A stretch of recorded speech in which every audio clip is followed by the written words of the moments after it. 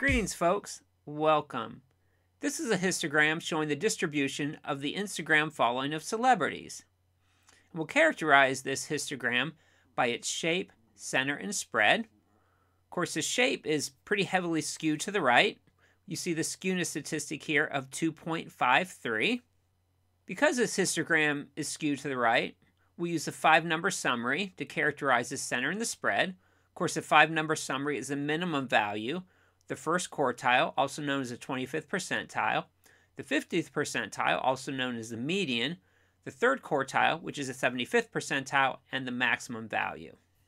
The first class in this histogram, which goes between 0 and 20 million Instagram followers, actually covers the first quartile, the median, and the third quartile. This means that celebrities with lots of Instagram followers, say those that have 100 million, even 120 to 150 million followers, are somehow different than the rest. And it's possible that some of these observations that are different are in fact outliers. An outlier is an observation that falls sufficiently outside the pattern of the rest of the distribution. So a celebrity with, say, 140 million Instagram followers might be an outlier. An approach that we'll use to identify outliers is a calculation of the outer fence, and then in a second we'll calculate what we call the inner fence.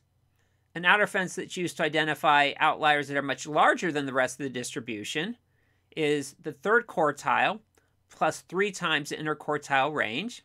An outer fence used to identify observations that are smaller than the rest of the distribution is calculated as the first quartile minus 3 times the interquartile range. So values that are outside the outer fence, either those that are larger than the third quartile plus 3 times the interquartile range, or those that are smaller than the first quartile minus 3 times the interquartile range, are what we call strong outliers. We use the inner fences to identify what we call mild outliers. The inner fence used to calculate observations that are larger than the rest of the distribution is the third quartile plus 1.5 times the interquartile range, while the inner fence used to identify observations that are smaller than the rest of the distribution is the first quartile minus 1.5 times the interquartile range. Again, if a value is outside the inner fence, but inside the outer fence, we call them mild outliers. The interquartile range is defined as the difference between the third and first quartiles. This means that the interquartile range covers the middle 50% of the distribution. Here's an example of how we could calculate the interquartile range. So suppose you have 5 observations for age. You've got somebody that's 17, 21, 22, 24, and then 72. The third quartile, if you include the median in the calculation, is 24. The first quartile, if you include the median in the calculation, is 21. This means the difference between the third quartile, which is 24, and the first quartile, which is 21, is 3. So you have an interquartile range of 3 years of age. Here's information on the first and third quartiles from that distribution of Instagram followers that we looked at earlier. The first quartile, or the 25th percentile, is about 822,000 followers. This means that 25% of the celebrities in our data set have fewer than this number of followers, and 75% have more. The third quartile is a little less than 14 million followers. So again, this means that 75% of the celebrities in our data set have fewer than 13.8 million followers, whereas the top quarter, or the top quartile, have over that amount. This gives us an interquartile range of just over 13 million followers. To calculate the outer fences, you take the third quartile, which is 13.85 million followers, and you add to that 3 times the interquartile range. That gives us an outer fence of just under 53 million followers. So if a celebrity has more than that number of followers, they would be a strong outlier. We can also calculate the other outer fence. So that's the first quartile, which is about 822,000 followers.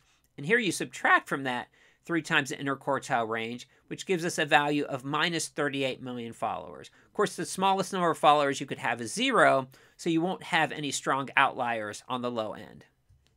To calculate the inner fence, we take the third quartile, which is at 13.85 million followers. Here you add to it 1.5 times the interquartile range. That gives us an inner fence of about 33 million followers. And once again, on the low end, the inner fence is 822,500 minus 1.5 times the interquartile range, This is minus 18.7 million followers. Again, since the lowest number of followers you could have is 0, we're not going to have any observations that are outliers on the low end. But on the higher end, if a celebrity has between 33.3 million but less than 52.9 million followers, we'd call them mild outliers. Now we can go back to our histogram, and we can actually show the classes that include the strong and mild outliers. So if you think about that first class, between 0 and 20 million Instagram followers, of course none of them are outliers, but it includes over 70% of the distribution. If you look at the other end of the histogram, there are 19 strong outliers with more than 52.9 million followers, and then there are 8 mild outliers with between 33.3 million and 52.9 million followers. So overall, we've identified about 27 outliers. And you might wonder who these outliers might be. Well, celebrities such as Taylor Swift, also known as T-Swizzle, the Biebs, Justin Bieber, they are certainly outliers in terms of their Instagram followers.